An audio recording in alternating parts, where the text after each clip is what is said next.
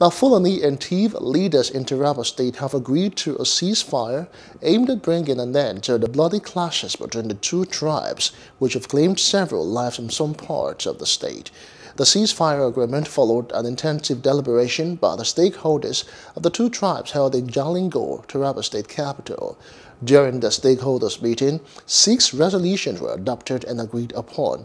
The resolutions, which were signed by Adamu Abacha, the Sarakin Fulani Bali, and Zaki David Ba, the